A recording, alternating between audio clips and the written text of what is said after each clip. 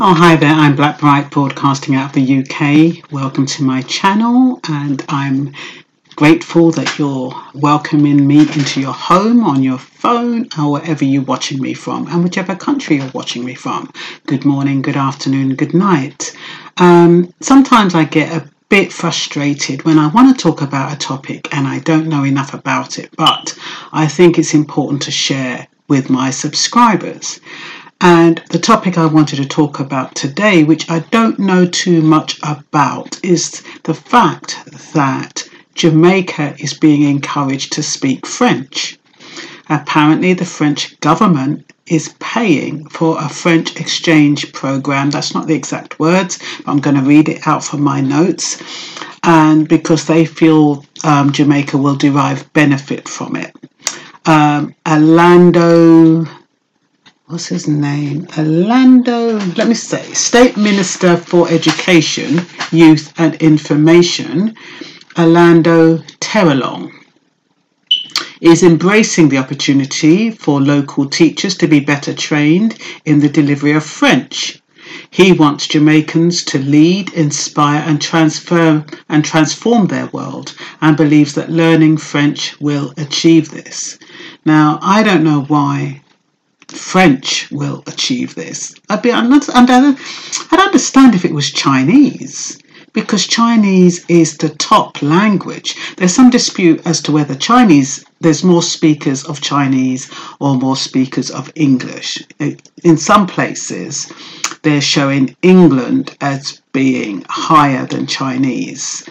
But in the most recent worldatlas.com, it says that England has got 1.39 billion speakers and Chinese has got 1.15 billion speakers. So they're quite close. But I'd understand if Jamaica was teaching Chinese or added Chinese to the curriculum. But, French.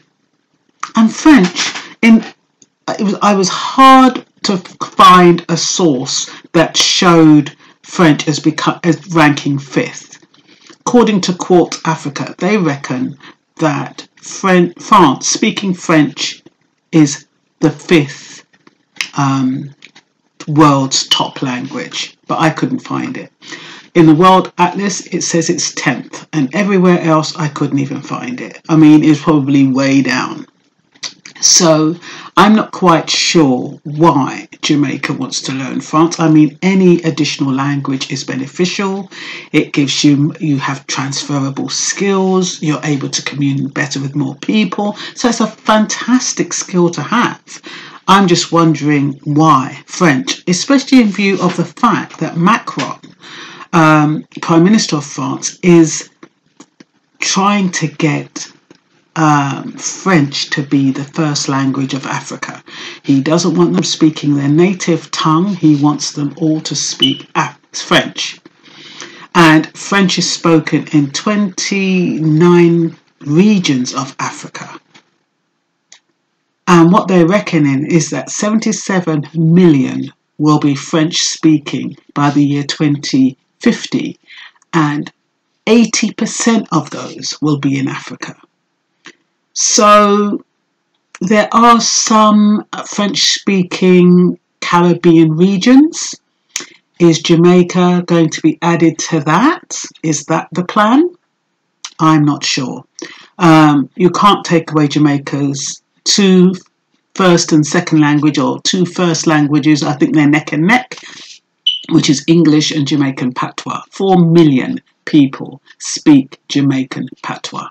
So that's quite high in Jamaica considering the size of the population. What else was I going to say? 1.2% of Jamaica's population is Chinese. In 1943, statistics revealed, 1943, that's a long, long time ago, revealed that 12,394 Chinese resided in Jamaica. 2,818 of those were Chinese born, 4,061 were locally born, and 5,515 were multicultural Chinese. I don't know what the breakdown is now, the 1.2% of the whole population of Jamaica. I think population, I don't even want to guess what the population of Jamaica is, because when you look at the sources, it just changes. 1 minute I saw 2 million, and then I'm thinking, if 4 million speak patois, how can it just have a population of just over 2.9 million? So I don't know what the population is. It kind of fluctuates.